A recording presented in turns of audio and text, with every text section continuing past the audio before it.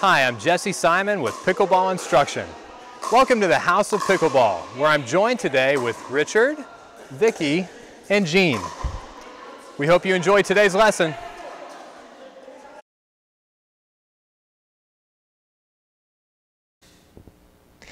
Many of the players I coach complain the game just goes too fast.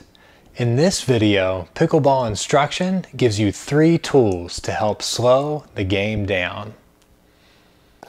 During a non-threatening shot, such as a return of serve, third shot drop, or a dink, watch your partner hit. This gives you inside intel. You will know where the ball is going and where you should move to be in good position for your opponent's next shot. On my partner's third shot drop, I move forward, turn, and read the trajectory of the shot. If it looks unattackable, I yell good or go. This allows us to confidently move up together and not wonder what the other person is doing.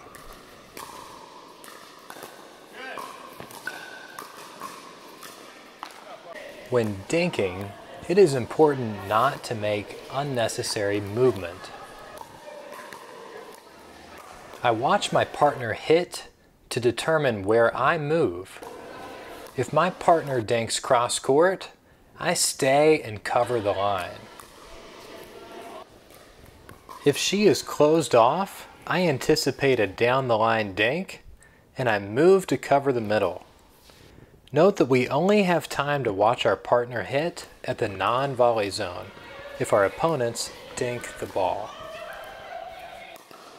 Watching our partner hit really helps to slow the game down. The split step ensures you are balanced as the opponent strikes the ball. It gives you a chance to think about where the shot is going as you stop moving and reset your balance.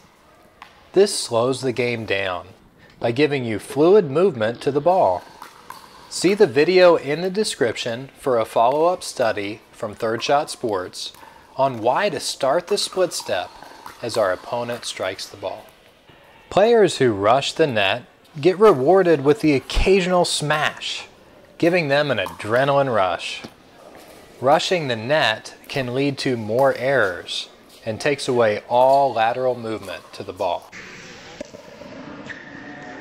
So if you've tried watching your partner hit and split stepping and you still think the game goes too fast, then try this. Make a plan for your shot before you hit. Here I scan the court first and plan my next shot. Then I keep my eyes on the ball until after I make contact. When I take my eyes off the ball, it's often because I'm worried about where I'm hitting the ball or what my opponent is doing. This is too much to think about during a shot. Consequently, it leads to more errors. Let's recap these 3 ways to slow the game down. Watch your partner hit, split step, and make a plan. Thanks for tuning in to this video from Pickleball Instruction. Please like and subscribe if you find this video helpful.